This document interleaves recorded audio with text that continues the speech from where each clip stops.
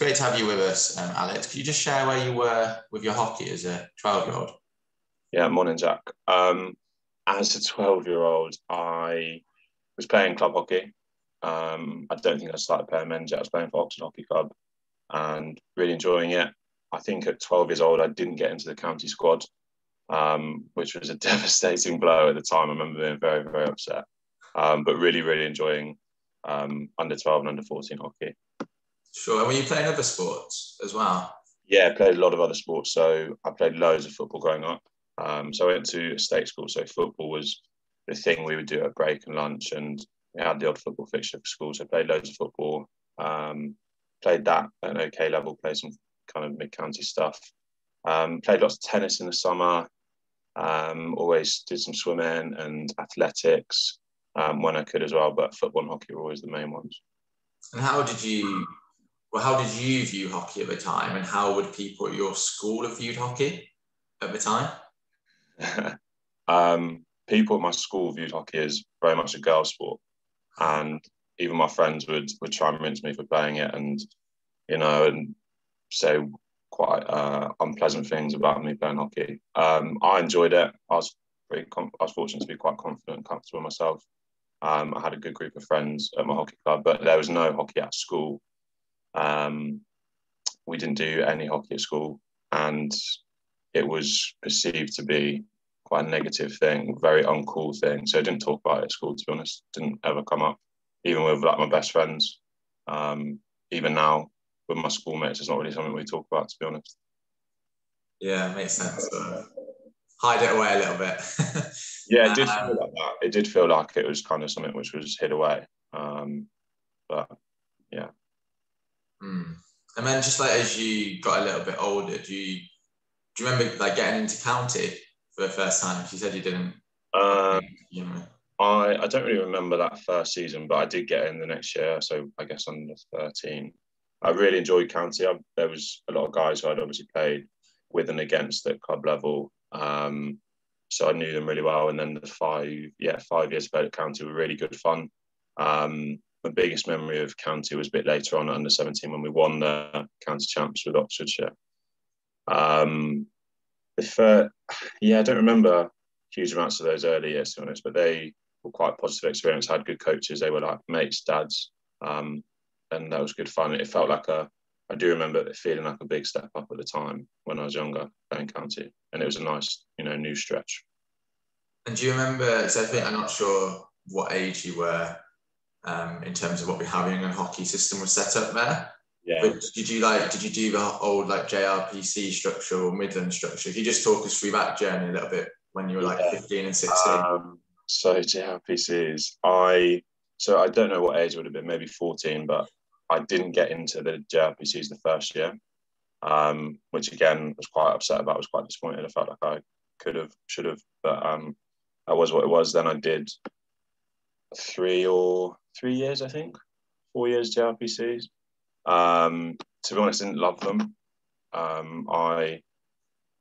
We had to travel so far for a lot of them, and the coaches, it seemed like the coaches had their favourites and they knew specific groups of players' names, and it was quite obvious those were going to go through, and if you weren't in that group, it was quite tough, and it was quite cliquey. So it wasn't a great had to be quite resilient and get on with it, and try and show what you can do in a kind of trial and performance environment. I got to the tier 2 in my last year, so I don't know if that would have been 16, which I think was the Mercia Link stuff. So when you were under 18, you got to the under 18. Okay, so yeah. So I think then I would have been 16 or 17 because I was young for the year, so that was okay. But I wasn't at the level to go any higher than that. That was probably my best experience, was getting through to that. That was a good group of guys, a bit more matey, a bit less cliquey. But yeah, the JRPC stuff for me was mixed. Like, there was some years I was like, I don't even know if it's worth going, which I think was a bit of a shame. My mum always made me go, which, on reflection, I'm grateful for her having pushed me out the door. But yeah, I hope it's better now than my experience was. And then how did your club hockey develop? So you were, we talked about was it Oxford you were at? Oxford, yeah. Oxford you were at. And then how did it develop between the ages of, so I played, I think I started when I was 7 or something, playing hockey, and then played juniors till 12. Well, I played juniors all the way up to 18, but then I think when I was 13, I started playing men's. So I started playing in development sides, which were incredible. And I think those development sides are fantastic. Badger sides or fledgling sides, whatever they're called. For me, that was awesome. It was a real good education, both on and off the pitch. You learn a huge amount playing with older guys, and that was the team I played in. I was so fortunate. It was a very supportive and caring environment. They encouraged me to run with the ball, to try new things, to make mistakes. And that was fantastic. So I probably had a couple of years of playing development side before I then, I didn't really work my way up the teams. I kind of then got thrown into the 1s and 2s quite quickly at maybe 15. And then I had a few years with the 1s, which was really good. And I was really fortunate. There was probably a core group of guys who were 24, 25 and very supportive and would be very much get me involved and wanted to get me out for dinner and beers afterwards, which again was very good fun and, a huge education before going to university and something I'm grateful for and people I'm still close with and would love to catch up with today. But that was huge development for me. It made me a much better player because all of a sudden I've gone from just trying to do everything for myself and run around players at a junior level. If you try that at men's level when you're a bit younger, they just whack you and sit you down. So I had to learn quite quickly, certainly got much more smart, more streetwise. And that was a really, really good education. And just potentially had to be a bit braver and gain confidence for certain to know that I could play in men's teams and high levels. And did it help you, do you think, playing adult hockey quite young and your main experience always being adult hockey, basically, your main development experience? Yeah, definitely. I think that was huge for me. So I know lots of my friends, even at university, to be honest, some of them hadn't played men's hockey and they look so weak and soft. And I think it's a different brand of hockey. For me, playing men's hockey was fantastic. And that came quite early for me was really, really positive. And I'd encourage, juniors, boys and girls to get involved with senior hockey as soon as they feel able to, because it was really, really good. I think it was really good fun as well. That was certainly where I got my love and kept my love of hockey for once I got into that, because it was a different environment. Loads of these guys are just playing for fun, as well as some who have this more performance element. So that was a really, really big learning curve for me, was playing men's hockey. And fortunately for me, being able to stay with the same core of players for probably 3 years, maybe 4 years was really positive as well. Yeah, what do you find the difference in the environment between, say that Oxford, we call it like a mid-tier club? It's not really small, is it? But it's not quite a National League club and bigger club. And being in a JRPC environment, what was the difference in terms of the, culture, the coaching? So I think it's a really interesting question because, it can often be set up in one way. Yeah, I think Oxford has some amazing coaches in terms of the kind of the entry level guys, so the guys who are there to really inspire and enthuse kids. I can think of Nick Molden and Roy Williams, who are fantastic at making people love hockey, and I probably owe a lot to them. Then when we worked out, we did have a couple of performance coaches at Oxford, who, obviously were trying to get the club higher.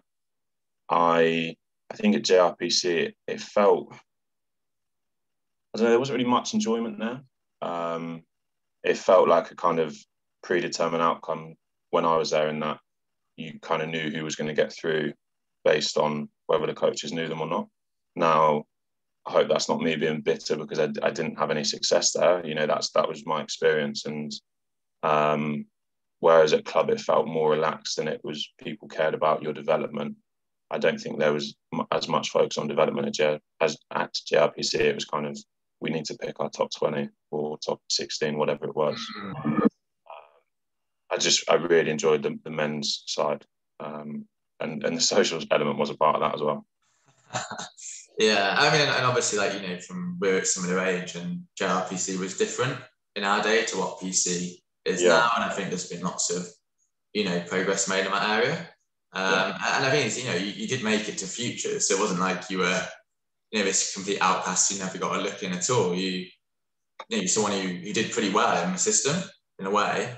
So it's interesting to hear those comments. When you know, because you're doing, especially when you got to futures, it's quite a lot of hockey. You know, it's 3 or 4 days away from home, and you know, the club hockey's probably taking up a reasonable amount of time.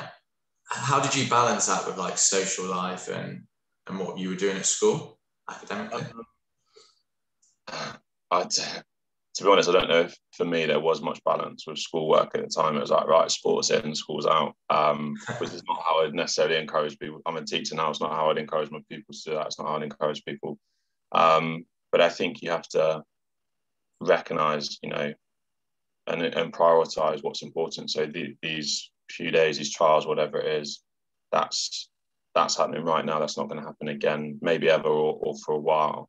You have to give that your all. So for me, things certainly took a back seat, and it was like, right, I'm probably not going to go to a party, and realistically, I'm not going to do any school work for a while, because that's what I'm focused on now.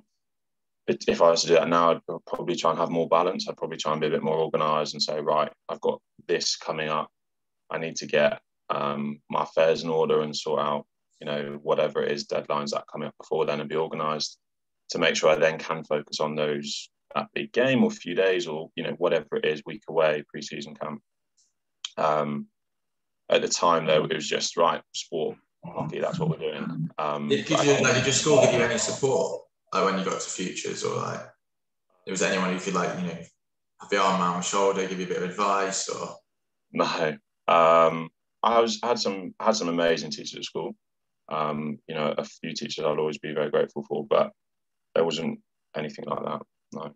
Sure, but you know, it's often the case when you know, if you don't go to a more hockey dominated school. But yeah, no, thanks for your honesty as well with the balance, and I suppose as a teacher now, you've really learned a lot, so you can share the wisdom with your pupils.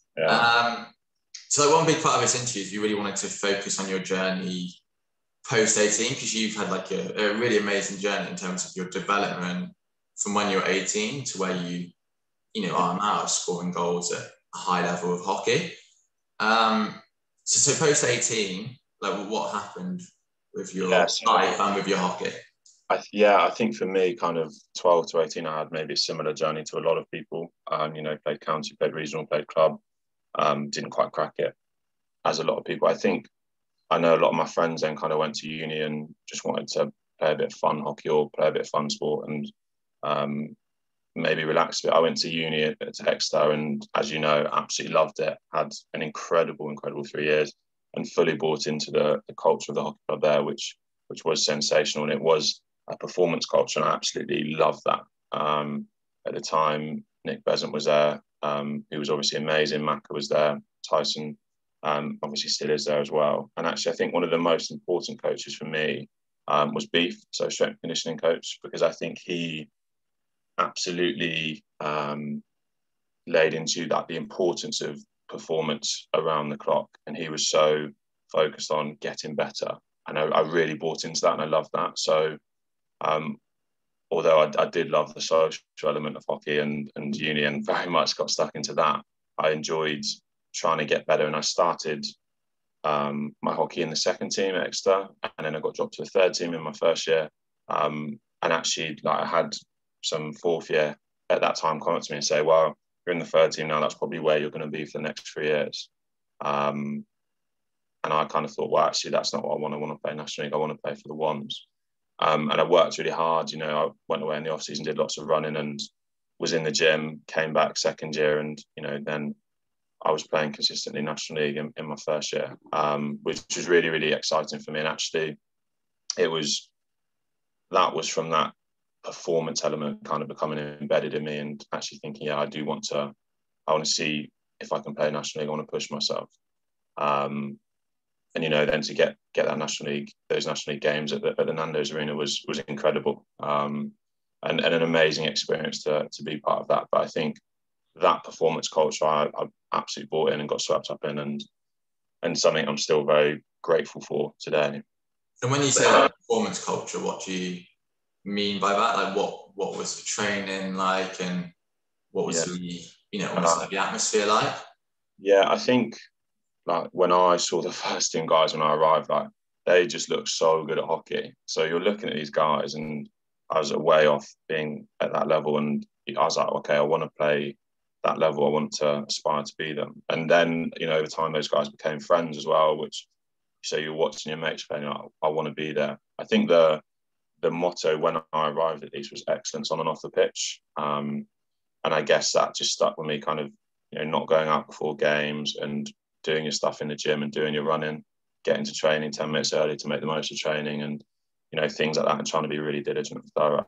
I think it came from the top down. So as you know, Maka wouldn't settle for anything above your best effort, and Nick Besant was incredible at, I think, creating that performance culture, which started with the ones and worked its way down, and the way it worked at Exeter with obviously Tyson was coaching the twos, who is now coaching the ones, and an incredible coach in his own right. You then had first team boys coaching the threes, first team or second team boys coaching the fours, and so those messages were shared all the way through the club, even though guys in the sixes and sevens were obviously much more relaxed and had a different viewpoint, and they still, when they came to hockey, wanted to win and wanted to do well.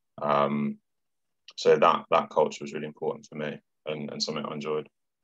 And how did it sort of feel coming from maybe a different background to lots of boys at Exeter? Was it ever like a issue for you, or was it like a bonus in a way?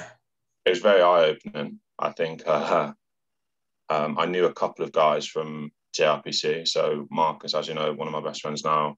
So that was quite nice. But it was really interesting talking to these guys about their hockey experience prior to university, because they'd all making generalisation, many of them had done hockey at school and had excellent heads of hockeys, and they would train, 4 hours a week or whatever, and then they might do summer camps with this international, or they would have huge experience. And a lot of the guys who I did play with had also done better than me at the JRPC stuff and all that as well. So I was very aware of that. I felt like Exeter was quite a clean slate, to be honest. I felt like I was able to make my name for myself, regardless of what school I'd been to or anything else. So, where do you think that came from? Because I think it's it is a really important point, because you could go into, like a performance culture at uni and just be like, oh, it's sort of, like JRPC, it's like that same thing all again. Yeah. What sort of gave you that feeling at Exeter that you're like, oh, I can, it's a clean slate, it's like a fresh assessment? Good question. I don't know. I think I really wanted to go to Exeter, and a big reason for that was the hockey. I was very fortunate to go down to a pre-season session and kind of build some relationship with some of the guys there who are in the years above, which was a fun few days. I don't know, maybe because I wanted it to be. I was very keen for it to be a new thing, and wanted to, create this new identity, or, find out a bit more about myself, how far I could take my hockey, what type of person I am. So not sure, but it felt very, it felt fresh. Sure. I mean, do you remember your National League debut? So you obviously went 2s back to 3s when you were working your way up the teams.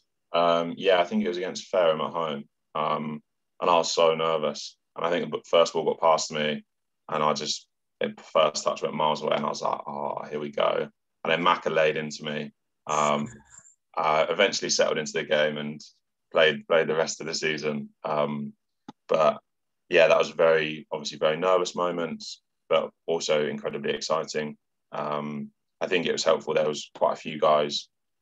Well, there's a few other guys making their debut that year. because of the exodus of players in the year before.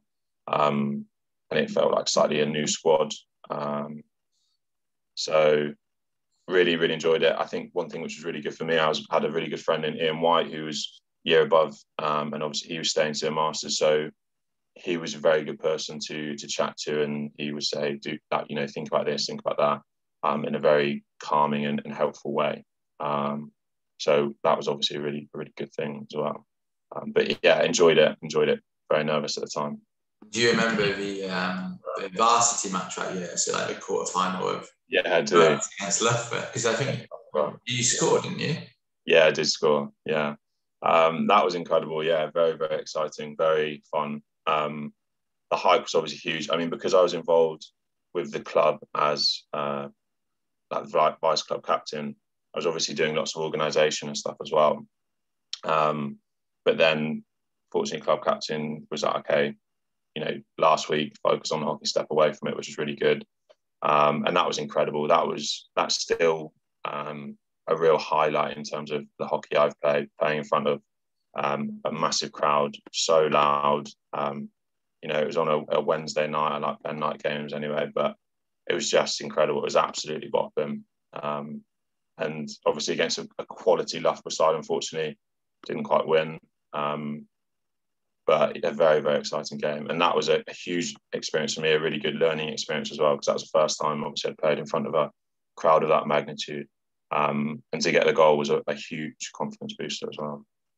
And it was quite a passionate season, that, wasn't it? Because it was, it was a bit of a relegation cloud going on the whole season. It was quite an introduction into National League. It wasn't a gentle one.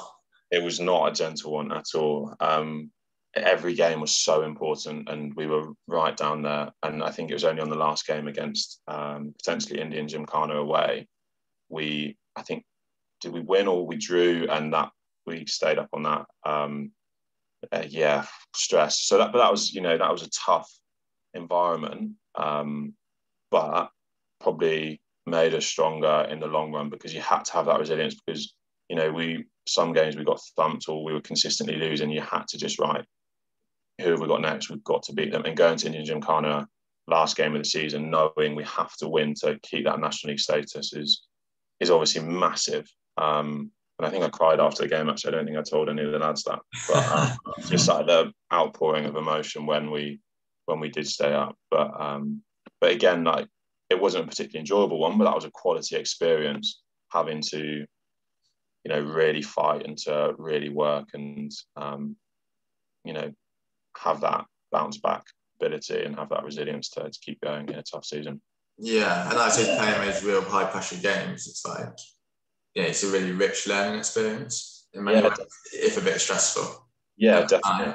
And I think stressful is good. I think that's a really conducive environment to learning. If you're a forward and someone passes your ball and you miss it and it goes off the baseline, and you have to score, that's a really big thing. So I think I now really like playing in high pressure games, potentially because I've had that exposure to it at Exeter, because every game felt stressful. It felt like a lot. I like playing in front of crowds, and I want to play in important games which matter, where you have to win. Potentially it's got something to do with it, I don't know. And then after uni, so you've really worked your way up, because from to go where you were playing Oxford and even Futures Curve to being next to one's National League team, especially how National League was set up then, when there's only 4 leagues. It's a top 40 teams compared to like 70 teams in National League now. So it's a real good jump. What did you do the year after uni? So after uni, I guess I kind of had a classic gap year. I came back home to my parents' house to save a bit of money. I worked for 6 months, and I went to Australia. So I spent half a year in Australia and played a hockey season there, which was an incredible experience. And hockey aside, that was a massive experience for me. I think I'd only ever flown twice before, and with people both times. So to fly by myself to Australia, to move there, was quite a daunting experience. I remember getting to Australia, my phone was dead, and I just didn't know what to do. So that was a steep learning curve in terms of my maturity. generally. And then the hockey there was awesome as well. I was very fortunate. I played with an amazing club called Hawthorn Hockey Club in Melbourne, Victoria, and they really took me under their wing. I made some fantastic friends there and some amazing memories. And that was really, really exciting as well to have done that. I'm really grateful to have done that. Well, what was the standard of hockey like there? Was it equivalent to National League standard here? Or? Yeah, really good. I think there was quite a divide. So we were playing in the top league in the Victoria Premier League. I think the top few teams there would be in our Premier League. Wow, yeah. Pretty good teams. The bottom teams would probably be what's the leagues now? Like South Division maybe. A couple of teams at the bottom were pretty pants, but relatively, they'd probably be a conference team. So you've got quite a range, but the top teams were quality. You know, there's a couple of internationals there, a couple of ex-internationals, or quite a few ex-internationals. So some real hot hockey players there, yeah. And would it be like something you recommend? Because I know a few of our other mentors have gone to Australia or other countries. Yeah. Why would you recommend it? Yeah, 100% something I'd recommend. I think it's something I want to do again. I want to go to Europe to play hockey. I think, first of all, it's really fun. I think you learn so much. You know, we're not even really talking hockey now. You learn so much about yourself. You grow as a person. You grow in confidence to have that independence. You make a lot of new friends and you see a lot of incredible new places. I think a slightly different style of play wherever you go, which is really good to be exposed to. You have to prove yourself again. Obviously, no one knows who I am, and I've got to make a name for myself and get into this squad.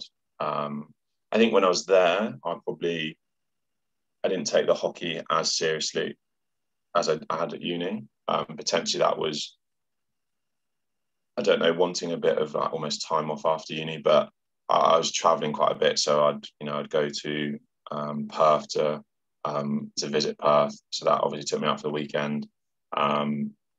Or I'd go and see Uluru and Red Centre. And so I didn't take it as seriously as I had at Exeter, which I don't regret because, you know, I'd never been to Australia before. I'd never travelled before. So those are things I really wanted to do. If I was to do another season now, I'd probably be more focused on the hockey. But, you know, nonetheless, an incredible experience. And I learned a lot. And some of the guys I played with really, really taught me a lot.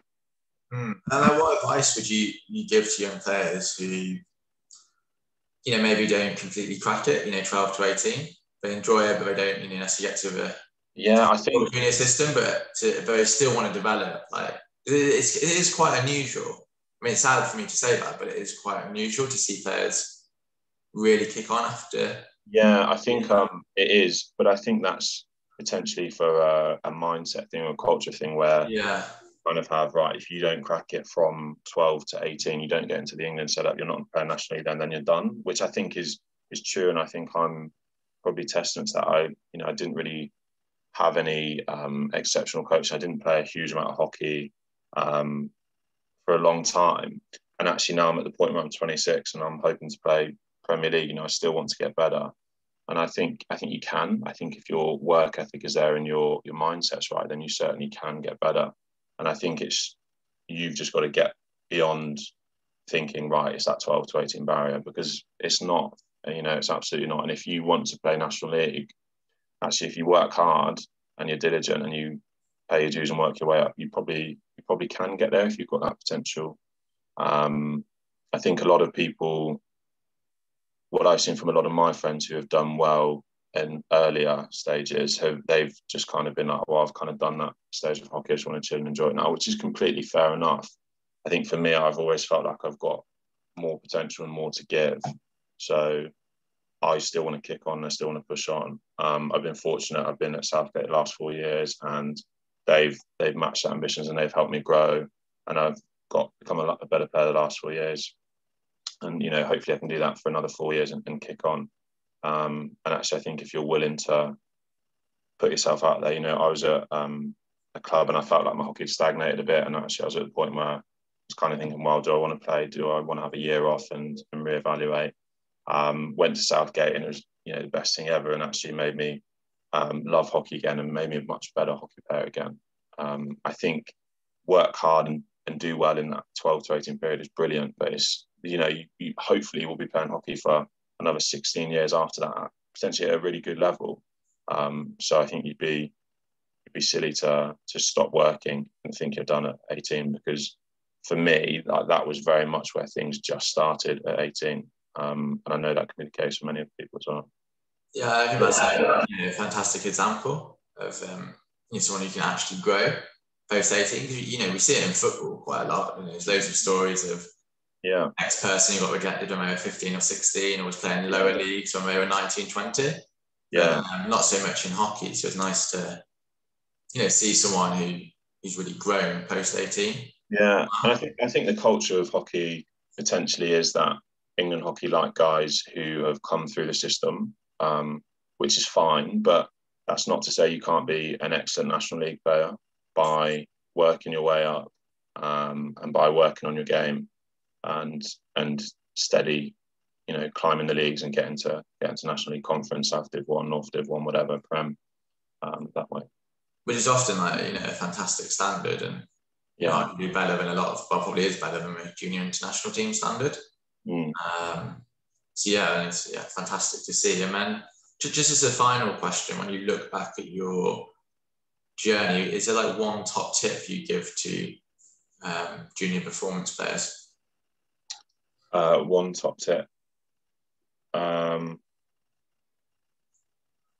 think recognise your opportunities is a big one, and then be thorough, work hard, be diligent with yourself after that. If you say, okay, I want to be better at hockey, what opportunities do you have to be better? You might not have access to an Astro, you might not have access to coaching, but you might be able to go running.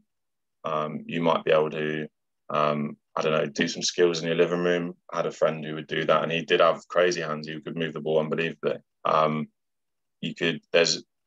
There's always something you could be doing. So recognise what you do have. It might be you've got a mate of a mate who can give you feedback, we can help you, whatever it is. Recognise your opportunities and then just work really hard.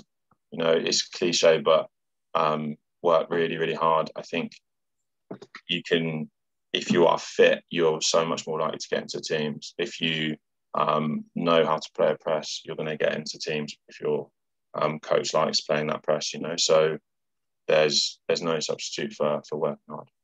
Yeah, I think that's a really nice way to put it, because it's, you've got to have your mind open to possibilities. And obviously you've got to be able to execute on that, opportunity, possibility by backing it up with some proper hard work. Yeah, absolutely.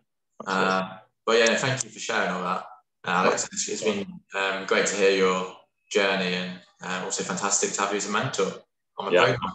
Thanks, Jack.